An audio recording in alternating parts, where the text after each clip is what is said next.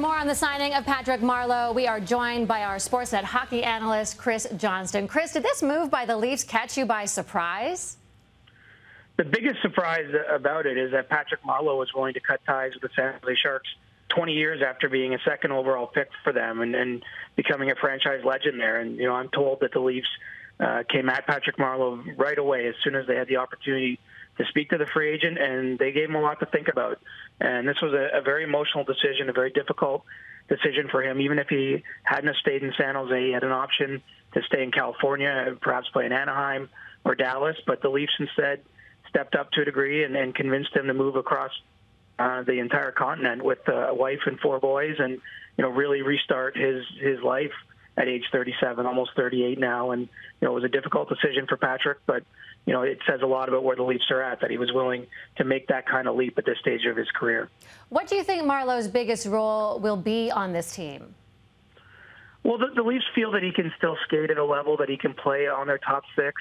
I would envision there's at least a possibility he'll play alongside Austin Matthews on the left side. And, the Leafs don't have a ton of depth there, especially with James Van Riemsdyk and Leo Komarov both entering the last year of their deals.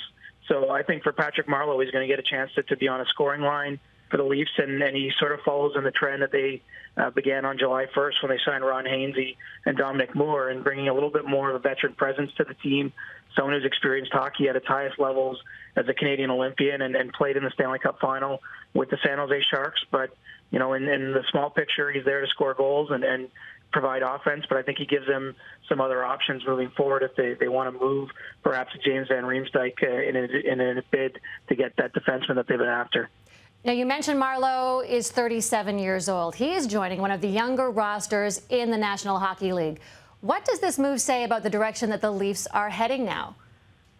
This is the clearest sign yet that Lou Lamoriello and Mike Babcock believe they have a burgeoning Stanley Cup contender. I mean, make no mistake, you don't go out and sign a player at this stage of his career for this kind of money, even this kind of term, if you don't think that he's joining a team that has a chance to win a championship. And, I think it's an aggressive play. It's one some in the hockey world probably will think is coming a little bit too soon, but it tells us a lot about what the Leafs management thinks of where they're at. And they saw a team that took the President's Trophy winners to 6 games in the Washington Capitals in the spring, that have, the best group of young forwards in the league.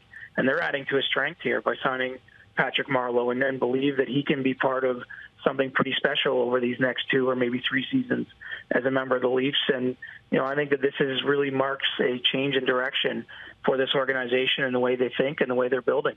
All right, Chris Johnston, get back to that previously scheduled vacation, will you? Thank you very much, Martine. I'll do my best.